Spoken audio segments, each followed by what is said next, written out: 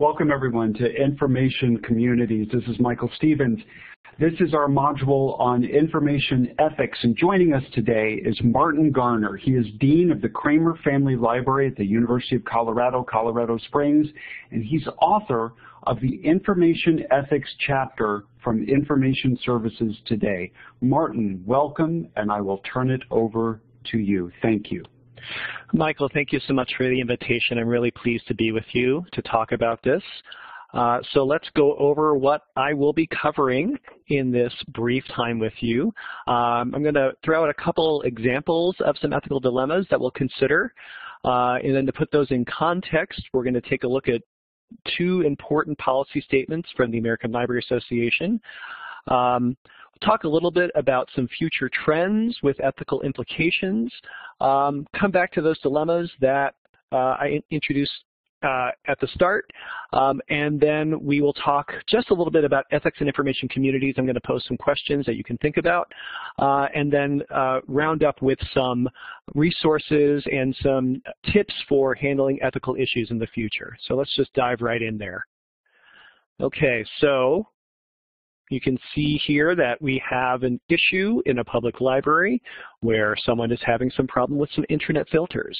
And so what I want you to do with each of these is think a little bit about some of the issues for the dilemma. So you're in a public library, you have someone who is a minor, you have someone who is looking at hate speech, and you're in a filtered environment. So these are things to be considered while you are thinking about the dilemma. Next one. We have a different type of library, a school library. And so we have a parent who is asking for access to their children's information. There may be some federal laws in place, there may be some state laws in place. And you have the issue that there's a sensitive subject that is being covered. So we have a student who is asking about books on alcoholic parents. What would you do? The next dilemma, this could happen at any library. You have a new web browser reservation system and it has some administrative features that you might want to turn on. And so there are some possibilities in terms of record storage here. Are there laws that you need to consider? What sort of information would you want to collect for operating your library? The next dilemma.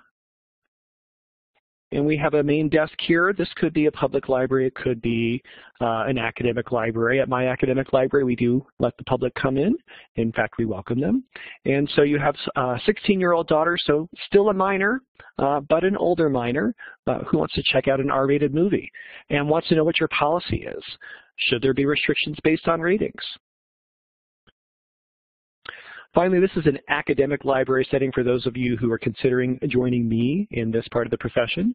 And so there's a concern about plagiarism, which is also an ethical concern for us. And she wants to know what books have been checked out by those students. And so there are some concerns about balancing plagiarism concerns with privacy of the students. So what would you do? So those are some dilemmas to think about. We're going to come back to those. First thing we're going to jump into in terms of a policy statement would be the Library Bill of Rights. As you can see, it has been around for a very long time, and it has been revised a number of times over the years. The last full revision was in 1980. And so what I have here on the screen for you is kind of my condensed version of it. I just want to go through the points that correspond to the different articles. So books should be provided for everyone, no matter who wrote them. A little bit of context for that. When you think about the Red Scare and concerns being raised about communists writing books, this is partly where this is coming from. But now there are, I'm sure you could think of examples today where someone might be concerned about someone's background when they write something. And while it does talk about books, we do like to consider this to be all resources that might be available in the library, whether it's something that you can read or something that you can view or something that you can play or something that you could see online. We can get back to that little part in a little bit. The next point. Libraries should provide materials on all points of view, even if you don't agree with them. So unpack this one a little bit. There are some concerns that are raised when we say materials on all points of view. Is it reasonable to ask a library to try to buy access to information on every single point of view on a topic? That could get very expensive. You might not be able to find materials on all points of view. Maybe something has been talked about but not necessarily published. So there are some considerations here, and I think the important word here in my paraphrase is the should. That's an aspirational. This is what libraries should do if, in the best of all possible worlds, we have the resources to do that. And when it comes to making sure that you have points of view that you don't agree with, this is talking both for the user and for the librarian. When I was a reference librarian, I was responsible for buying books for the history and politics area of my library. And I had a great trigger when I would be reading books about various political viewpoints. If it was something that made my gut churn, I would buy it instantly because I knew that I was probably likely buying all sorts of stuff that I agreed with, and I wanted to make sure that I had various viewpoints in the collection. Likewise, when users are looking at what we have available in our libraries, of course they want to see their points of view represented, but they have to understand that they will not agree with everything that's in our library. If we are offending everybody, then we're doing a good job. The next point, censorship is bad. It's very bad, and we should work together to fight it. So it's one of the cornerstones of the Library Bill of Rights is that we do not believe in censoring information. This is where a lot of the arguments against filtering come from. But you can look in the news today, and I'm certain that you can find a report about a book being challenged or removed from a school library, or concerns being raised about books in a public library. Name the topic, name the area, something will pop up. We should work together to fight it piece. We are called in the Library Bill of Rights to work with like-minded groups. And so while librarians do a lot of activities in this area, we might hook up with, say, the National Coalition Against Censorship, or the Electronic Frontier Foundation, or the ACLU. And we have partnerships working with these groups when there are censorship threats. So that's something that we are called to do. The next one. Everyone should be able to use the library. If you don't know what everyone means, you could look in a dictionary. You could refer a user to a dictionary to see what everyone means. But the point of this is that everyone should have the right to access information through your library. This part of the Library Bill of Rights has come under some scrutiny because it doesn't include the whole laundry list of different categories that have faced discrimination or have been marginalized throughout the years. And the language that's in there now, the argument is that it's broad enough to try to cover everything. And there are, as you'll see at the bottom of the slide, there are other interpretations that get into some of the nitty-gritties, so that as we have better understanding of some of the issues that different groups face, then we can talk more specifically about those issues.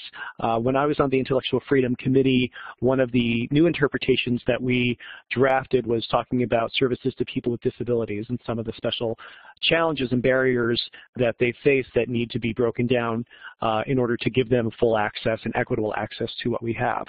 So the reason that the Library Bill of Rights has not been updated to include all of those different groups, the rationale that has been given to me is that there are a lot of libraries out there who have adopted the Library Bill of Rights as a policy statement, perhaps when it was less controversial to do so. And now there are some libraries who really have concerns that they would not be able to adopt the Library Bill of Rights as a policy statement today. And so if we were to update it, the core document, they would then have to re-adopt it. And instead, we would rather take the opportunity to talk about more contemporary issues and use the interpretation model to bring those up to date and still give the libraries the opportunity to hold on to the Bill of Rights as a policy statement. I'll talk a little bit more about the interpretations in just a minute. All right, the final chunk that's in here, is about meeting rooms and exhibit spaces, and yes, they should be open to everyone if they're open to anyone. And so that means that if you do make your public rooms available, if you make your exhibit spaces available to the public, then you have to make it available to the public. Refer back one bullet point to the everyone part, okay? And yeah, it's a little random and specific to be included in the major concepts of the Library Bill of Rights. If you know the history of the document, it came from a public library in Iowa, and that was something that was included in their original version. And so when ALA adopted a similar version for the entire association to consider, that part stayed in there. But it still does make sense if we're talking about access to information and access to the resources of the library, including the meeting rooms and the exhibit spaces, makes a lot of sense. So finally, the different interpretations of the Library Bill of Rights. I gave you a little background on why we have them, and it's a mechanism to be able to explore items in greater detail and perhaps give a little bit more specific guidance to librarians and to libraries and to trustees and to boards of directors as they consider policy statements. When you have a document like the Library Bill of Rights, it's fairly succinct, and you want to keep it that way. If you get into too much detail, then you can lose some of the power of the language. And you might want to think about how you compare, I don't know, the Constitution to all of our laws that explain the principles that are laid out there. And so interpretations can help spell things out, and also can be revised. It's a fairly in-depth process when we do the revisions, but they can be revised on a regular basis to make sure that they are up to date and are supporting librarians. The whole point of having these policies in place and having the policy interpretations in place is to give librarians arguments to help support the choices that they're making, and also to provide some guidance. We believe, speaking as a member of the intellectual freedom community, that these are the principles that we should be pursuing in all of our libraries, that we should be supporting in all of our libraries. So that's my quick and dirty overview of the Library Bill of Rights. The next policy statement that I want to talk about is the Code of Ethics of the American Library Association. It's the same vintage as the Library Bill of Rights. Technically, it's just a little bit older. It was adopted at the very end of December 1938, but they decided to give it a 1939 year just to make it clean. So anyway, it was last revised in 2008. I'll tell you which articles are revised when we get to it. But there are 8 articles. Major concepts are covered up here. So the first one is to promote service and access. That's the primary focus of our profession, that we have an ethical obligation to promote service to our users and to promote access. Number 2, don't censor. This should sound familiar because we just saw it on the previous slide talking about the Library Bill of Rights. So we, as librarians, do not want to censor. Number 3, we respect privacy. Privacy is an important concept to being able to explore difficult topics. And so therefore, we want to make sure that our patrons, our users, feel comfortable in having questions about something that could be sensitive, that they can trust us, that if they're going to check out information, we're not going to share that unless we have to.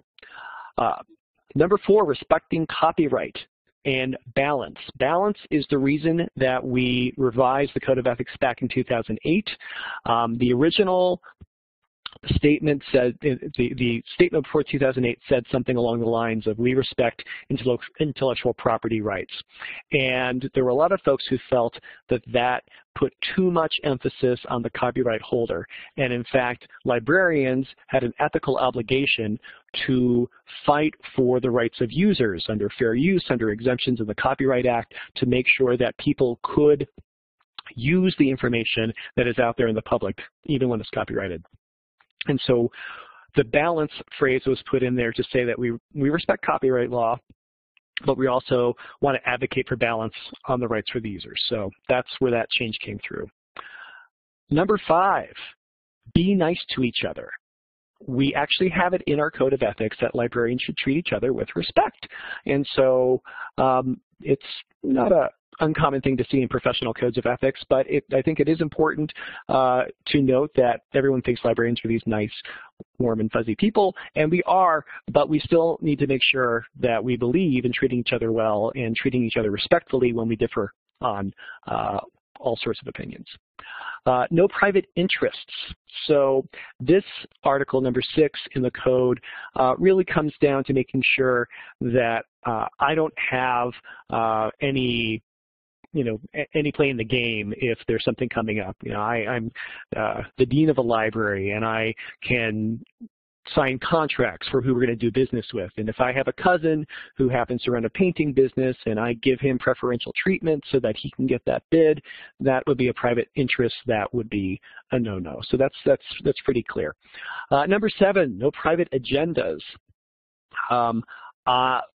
Librarians should not bring their own personal beliefs into the workplace and use them to inform the programs to shape the collections of what we do. And so certainly we all have our right to our own opinions, but they don't have a place in the workplace. They shouldn't impact, they shouldn't affect what we do, because our users expect us to be neutral. And then the final thing is that we need to keep learning. It's an ethical obligation that we should keep learning about information about the latest developments in our profession, and that if we are not learning and growing, we're not going to be serving our users as well. Unlike the Library Bill of Rights that has 25 interpretations, the Code of Ethics has just one, and that first one was issued to talk more about copyright. Because of the change in 2008, that raised some questions, and I happen to be chair of the Committee on Professional Ethics when we developed the copyright interpretation, and part of it was to give some stronger language saying that we really feel that the balance is out of whack here, and that there are some ethical imperatives for librarians to be aware of when it comes to promoting our rights under copyright. Before I move on from this, I want to talk about the audiences of the two different groups. So when we have the Library Bill of Rights, a lot of this is written for the public, but it's also to tell librarians what we believe. I would say in this case, I would classify that the Library Bill of Rights has our users as the primary audience with librarians as a secondary audience. For the Code of Ethics, the primary audience would be librarians and people who work in the library field. And it does, the language talks about how we do this and we don't do this. And so it's really us claiming the things that we believe in. And it still has a secondary audience of our users, because they need to know what is important to us so that they don't think that we're coming out of left field when we talk about why we care about privacy. So those are public documents. They have two slightly separate audiences. The other connection that I want to make here is that if we think about the principles, that would be the Library Bill of Rights. And so again, you've got some principles that are laid out here on the screen that say this is what we believe in as a profession. When it comes to the ethical side of things, it's putting those principles into action. So if we say that censorship is bad, then we don't censor. Okay, so that's kind of that connection. I always see ethics as the application of those principles. We need to know what we believe first, and then how do we actually put them into practice. So some of the trends that I've been thinking about right now, digital content is a big one. I know that at my library we are shifting more and more of our budget into getting content, streaming content, getting online resources that we can make available outside of our building. And that's a big issue because we're no longer purchasing it. We don't have the same rights to it when we license it. That stuff can just disappear. And so that brings up some issues. While a lot of our users really appreciate the digital content, especially users who can't come into the library, we are more restricted. We can't share information as much. through, say, interlibrary loan when it's something that we don't own unless we fight for those rights in the licensing. And the more that we invest in digital content, the more that we are kind of forcing our users to make sure they have access to the devices to use that content.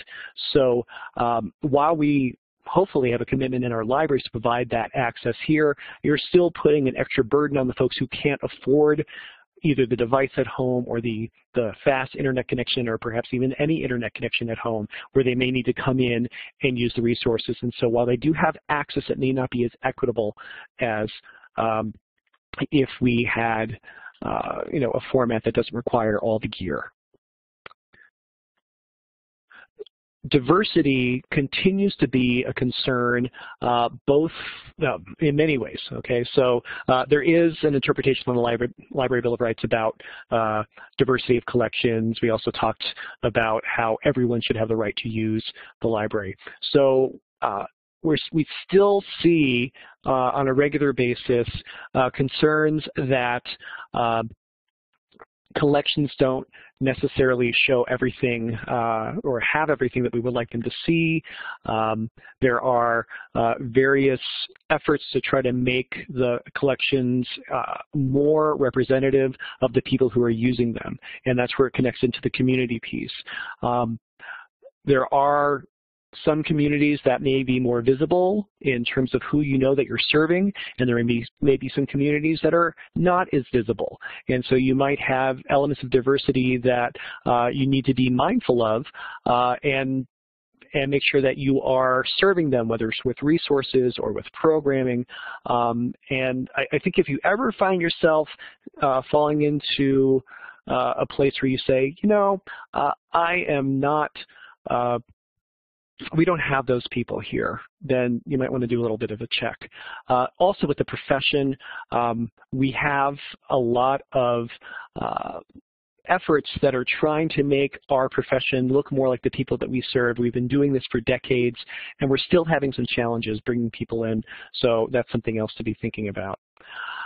Internet filtering, it's been around for a long time, and while it's not quite as bad as the days where you couldn't search for recipes on using chicken breasts or find information on breast cancer because it used the B word, it's still not great. Things slip through and things still get blocked. So it's still an issue that we're contending with.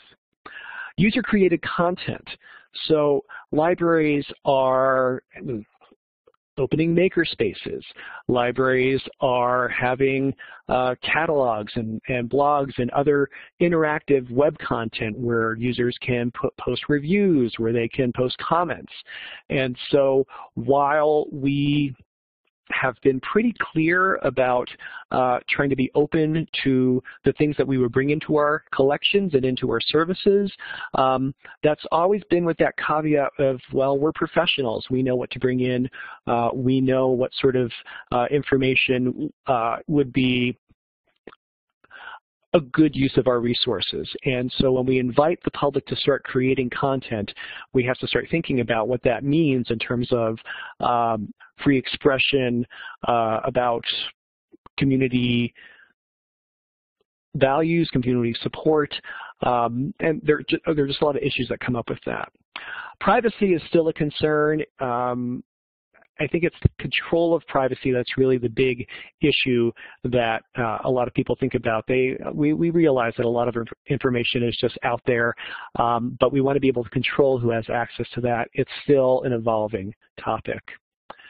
Service models is the last thing that I would bring up. You have libraries that were designed in eras before the computers even existed. You have libraries that were renovated at a time when making sure everyone had a network jack was the most important thing. You had heavy physical presence of people, of librarians and staff behind desks serving people. There's a lot to be said for the great values of having that personal contact. Is it something that we should continue to do? I think that service models will continue to evolve. So let's come back, now that we've talked about some of our core principles and how we might want to apply them, let's revisit these dilemmas. So in this first one where we're talking about a 9th grader in a public library who is having problems with the filter. In terms of what I would do, I would say that this is a legitimate research concern, and so as a staff member, I would unblock the filter and remain with the student doing the research to help them find the information that they're looking for. But I would also look to see what else we have in our collections, because if they're just searching on Google for information, this is an educational opportunity to say, hey, we've got a book on white supremacist groups, and here's some articles from our databases that could also be useful. And so you can take this opportunity to see what else is available. But if push comes to shove and you can't find that information in your resources, then unblock the filter for that situation. That's what I would do. The next one. This gets a little tricky when we're talking about parental rights to the elementary school library records. In this case, there is a federal law, FERPA, Family Educational Rights and Privacy Act, that does guarantee some parental access to their children's records. And so in this case, you would need to provide that information. You may have state laws that talk about what you can and cannot reveal, but a federal law like FERPA would trump that. That part about student doing a book on alcoholic parents, it's a bit of a red herring, because it really doesn't matter what they're looking at when it comes to the law. You would want to make sure that you're following your policy in this case. If you are concerned that there might be an issue here with the family, there are other mechanisms. Talk to the teachers, talk to the guidance counselor, and see if there are other signs that there might need to be an intervention. But that's more of a school responsibility, and that really shouldn't have anything to do with your decision to release the information. The next dilemma. So all sorts of nifty things you can do with your web browser system, and there's been increasing requests from law enforcement over the last couple of years, and they will continue on into the future, about tracking criminal activity, illegal activity through the internet.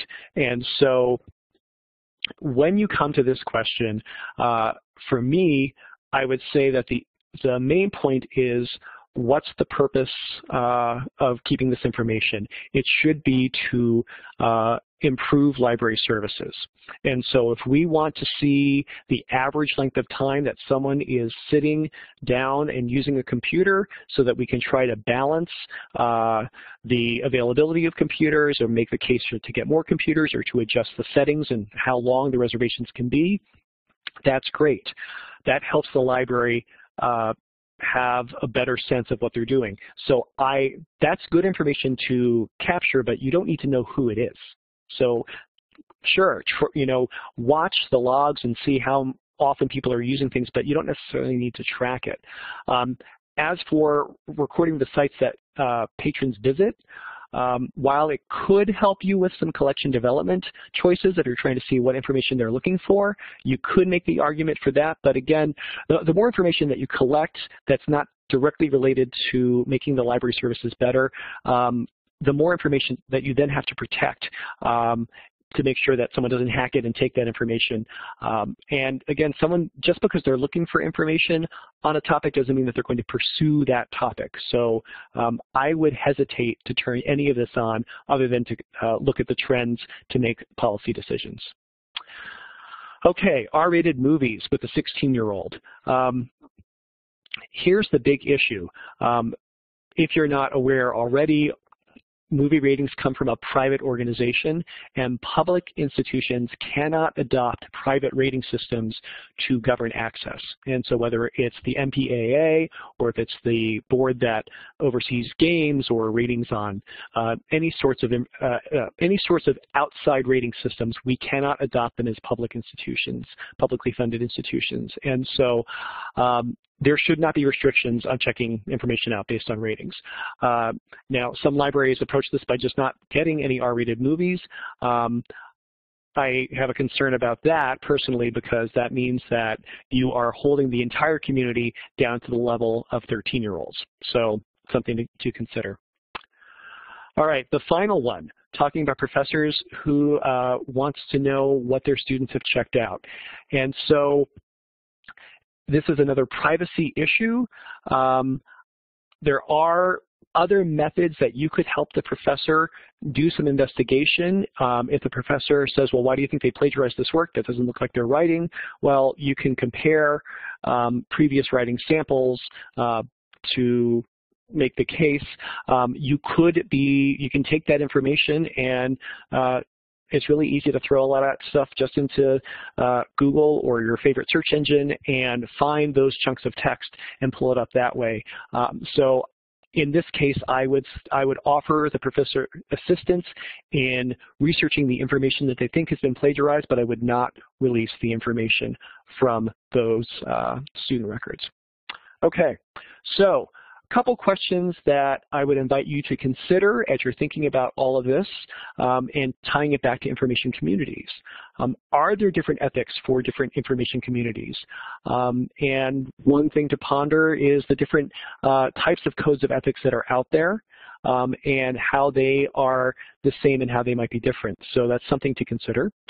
Are there principles that are common to all communities? And again, you might want to look at, as you're comparing different information communities, look to see what they have in common, and I'm pretty sure you could probably find some principles, but I'd be curious to see what you come up with. How do you know what ethics guide your community? How do you find out what people care about, what the approach is to difficult topics, even to simple topics? How do you know what your community thinks about ethics? And finally, can your ethics change over time? What would your process, what would that process look like? So we do see changes in social values and beliefs over time, and so that would have an impact on ethics. Again, if you think of ethics as the acting out on your principles, so how would that change the ethical universe in your community?